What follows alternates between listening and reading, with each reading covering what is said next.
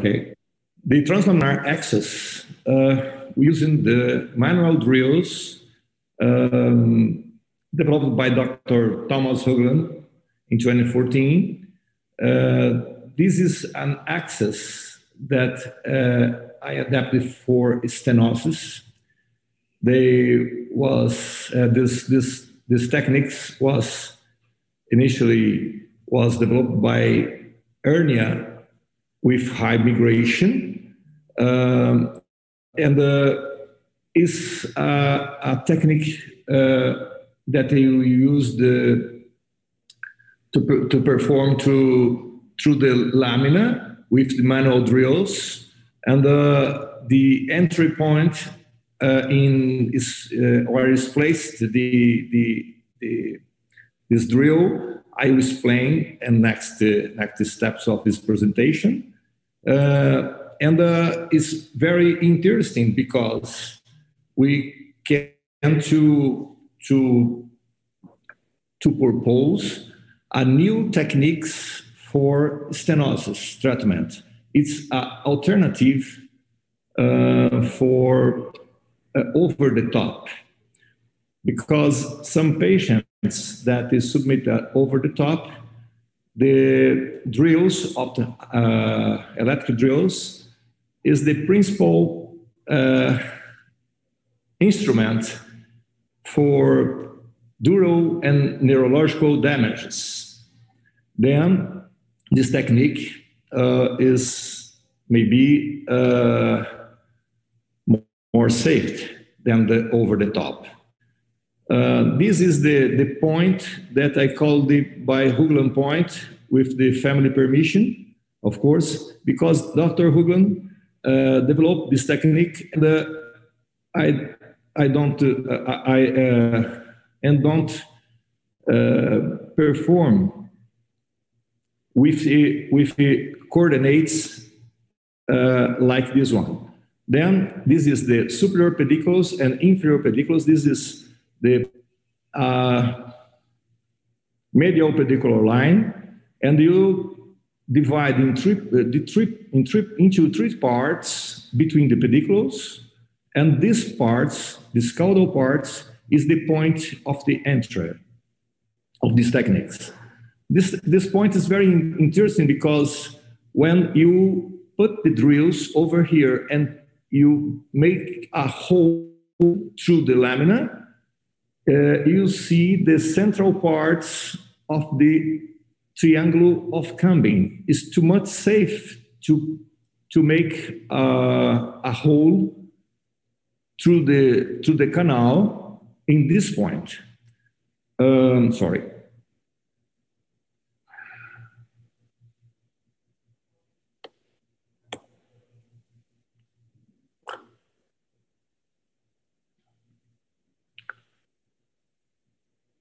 This is the Hoogland point, and in the lateral view you see that this point is this one, and you make a hole with the manual drills that you present in next steps, and the lamina, and you get the canal. And you start with Carrinson to open the lamina, the end lamina. This is the lateral view, and another presentation. Where is the target? This is the Hoogland point, and this is the target, the imaginary target.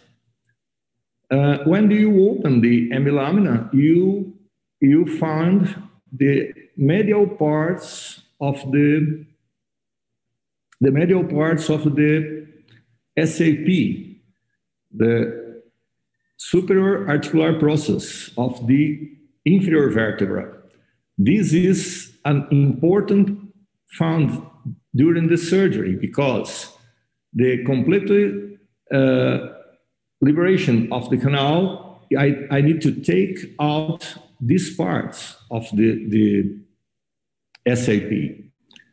And here are a picture showing exactly This picture is the same position of this picture. And you are seeing this region, caudal, medial, and these parts of the SAP, it's over here. And you need to take out these parts for the complete liberation of the canal. This is the ligament flavum, and this is the side of the medial parts of SAP. And here are the radiological point between the two pediculums, and this is the line between them over the pedicular medial line. You divide in three parts, and this is the target when I show back. It's very interesting because these patients that I underwent of this process, of this procedures, I keep the posterior spine with the spinous process and interspinal ligaments is skipping. I just make a freedom of the recess and medial parts of the canal. I perform bilateral when it's necessary. When I need to make a liberation of the two parts on the patient to have multiradicular compromittments with claudication and bilateral, I perform on the both sides. And I see this is the limit that you introduce the equipment, the instrument, and an imaginary line between this point of the superior plateau of the inferior vertebra. And the limit is the articular between the SAP and IPU. When I'm seeing over here, and the lateral view. I'm showing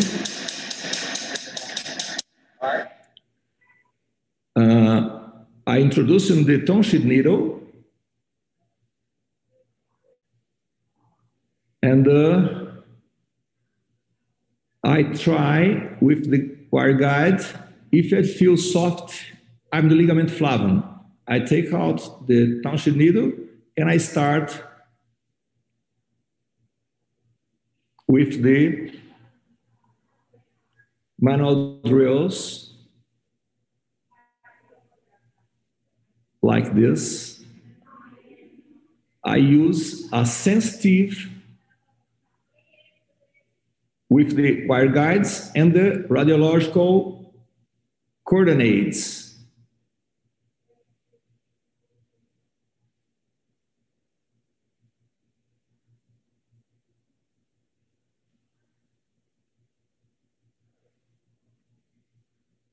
And here are the manual drill. This is wire guide. This limit is ligament flavum. And when we start the drilling with the number 0.4 centimeters of diameter, and I go step by step, 1 millimeter by 1 millimeter, until 9 millimeters of diameter. And here are, maybe this is the number 8. Number 8. 8 millimeters for diameters.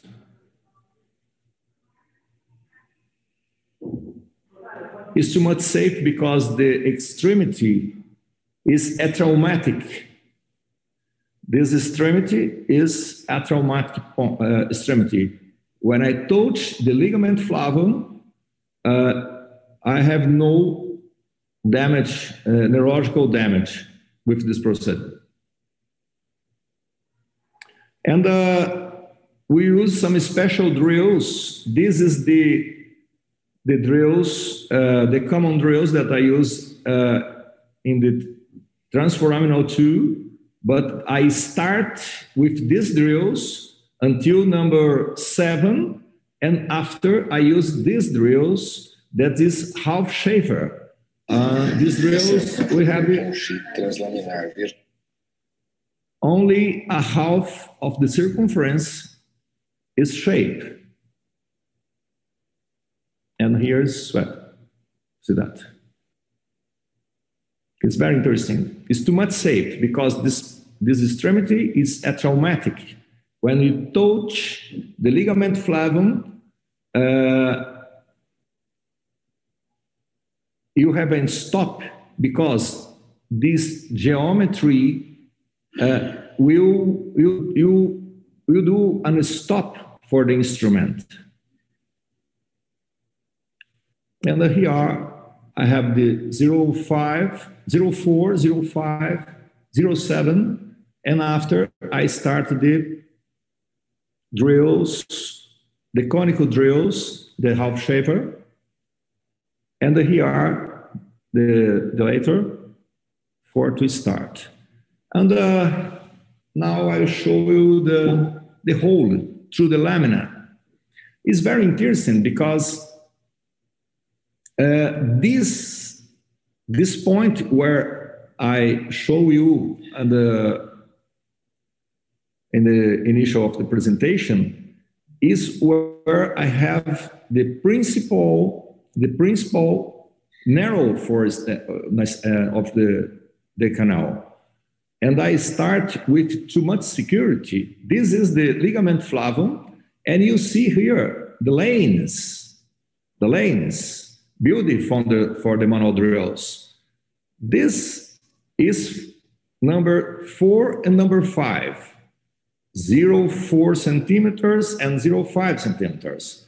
Over here, this lanes is for the 0.6 and 0.7.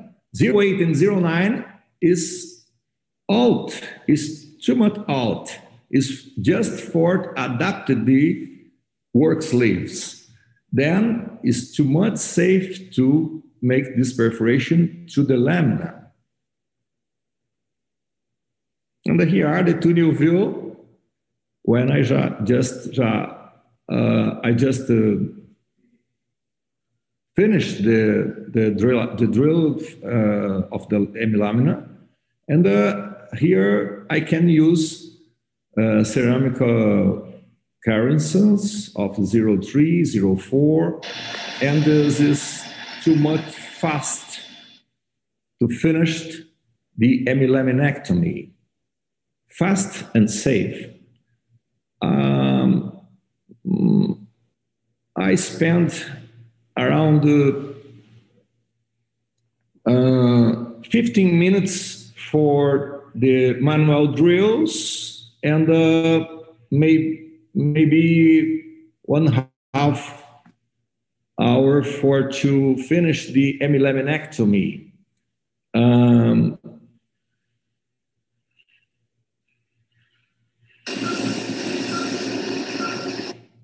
Here are the ligament flavum, and this is the finish of the insertion of the ligament flavum.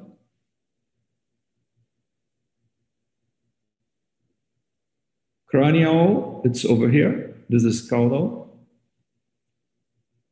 Here we'll have after I take off this parts, I will see the medial part of the SIP that I need to take out too. We can see the free down of ligament flavum. It move.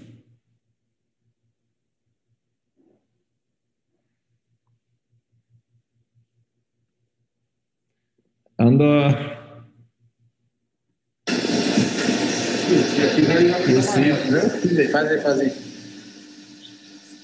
you see the freedom of ligament flavum. And now with these parts, I start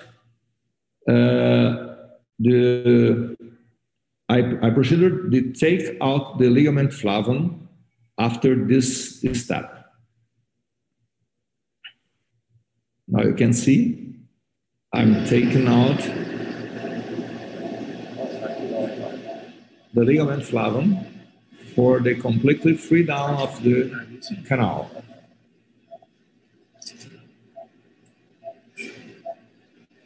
With the dural exposure.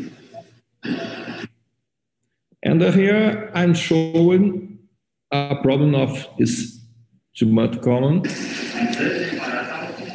I have some bleeding during the surgery, and this is too much difficult.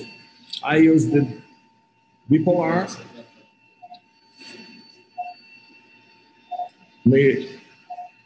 It's too much frequently this bleeding from the bone. And recently I have used to some substance for completely stop of bleeding. And now I'm showing that this patient, it's an older woman that I perform 3 laminas, L3, the both side, and L4 on the right side. This patient had this position. This is VAS that this patient marked for me. And 16 days after, he has only a low back pain with 6 points of VAS. Here are the multiple access, and I have the 2 laminas and both laminas of L3, and this is L4. And adjacent levels, we have a completely free down. The patient is 66-year-old and is free for sports, etc. This is accommodated access. I performed the L3, L4 for translaminar on the right side, and after for transforaminal L45 and L5S1. Of course, this I have the clinical picture of the patient, and this patient, it's an older woman that performed with this procedure combined access, and this patient is get worse and can walk 2 kilometers per day. And you can see this is the most common when you have the lateral stenosis of the canal. This is L4, L5. And you can see over here, I have much problems with the controls of these patients because I start during the pandemic, these patients that is get worse, don't back to the office. You can see this is stenosis, and this is the bilateral access for the completely free down of the canal. And you can see over here, and 3D CT scan, you can preserve the relation between the articular, and this patient gets worse, is VAS 0. Okay, the final considerations. I have 45 patients. Underwent to